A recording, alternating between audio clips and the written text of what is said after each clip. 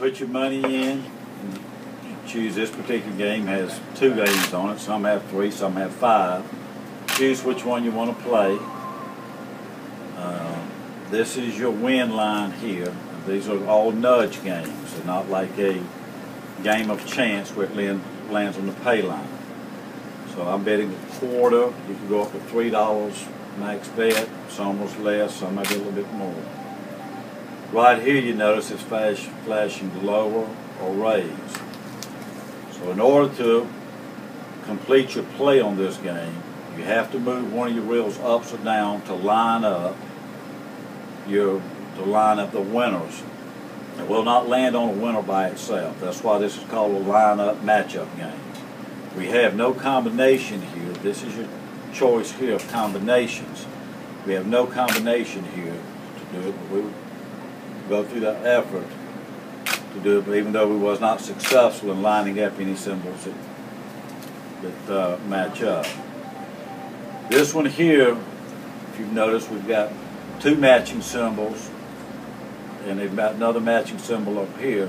But what we would do here, we would lower it to the win line. As you can see, we lined them up, matched them up, and it rewards us with one replay back, 1 quarter back. And they operate when you get to a total of $5. That is your redemption out. They're done in $5 increments. Why is that? Well, it complies with the Georgia law on that you cannot have a win. You cannot have a win over $5 on a single play, but you can accumulate points, and that accommodates that part of the law, which is different than a regular game of chance or a slot machine. We've been successful here. Here's another one that we would raise this one up.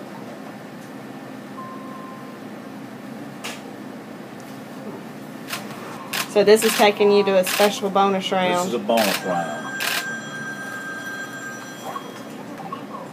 On this particular game, you pick the cauldron that will have additional plays in it.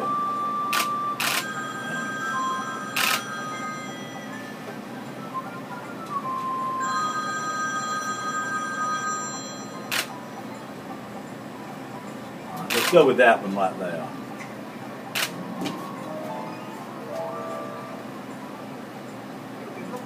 $6.25. That's transferred to our play pool. Now, if you were going to cash out, how would you do that, or collect, or whatever you'd call it? There's a ticket button here. You would mash it, and you would go to collect right here. It would be lit up. And it would be lit up, and Okay. that would be it. And then what would happen? It would print a ticket on our particular system. It will print a ticket behind the counter. And the clerk there will have the option for store merchandise, gasoline, or they can come back and reinsert. If you want to play a different machine, that's called replays. The clerk can come back and put the money in another machine for you.